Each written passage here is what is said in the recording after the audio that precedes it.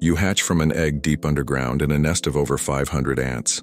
Only a few look like you, the rest are slaves. They don't share your scent or appearance, but they feed and raise you as one of their own. Your larval body is soft and weak. You cannot move or eat on your own. A worker comes holding chewed up food and feeds you mouth to mouth again and again over weeks. The others constantly circle, grooming your body, adjusting your cell walls, and defending the chamber entrance. You grow quickly. Your skin stretches and splits as you break free from the shell. Crawling out, you stand for the first time, a fully grown slaver and surrounded by workers. One walks past and feeds you again. You wouldn't survive without them because your kind lacks basic skills like finding food or raising young, but you do know how to kill.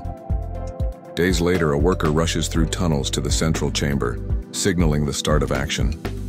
You follow instinctively, moving out across the forest floor. The group approaches an unfamiliar Formica nest. The lead worker releases pheromones, guiding you through the forest as the others form a tight column behind her. At the nest entrance, you dig and widen the opening, clearing debris for your comrades. Once open, the colony floods inside. You push forward through narrow corridors, stepping over panicked workers. Some try to fight back. One sprays acid that stings but doesn't slow you. You continue ahead until you reach the nursery chamber filled with larvae and pupae.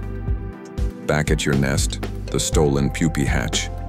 They look and move like Formica ants, but carry your colony's scent.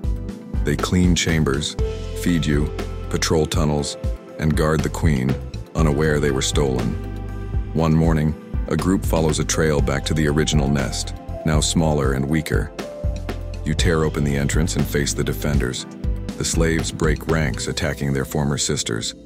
The tunnel becomes chaos. Bodies collapse as you push deeper. You find the Formica queen trying to escape. Two slaves latch onto her and kill her. The nest falls silent. Later, the slaver queen enters another rival nest during battle, kills the resident queen, and smears her scent to claim the colony. The workers accept her, making the nest theirs. Weeks pass and the air changes as males hatch. They crawl out, weaker than you, and leave the nest in search of queens.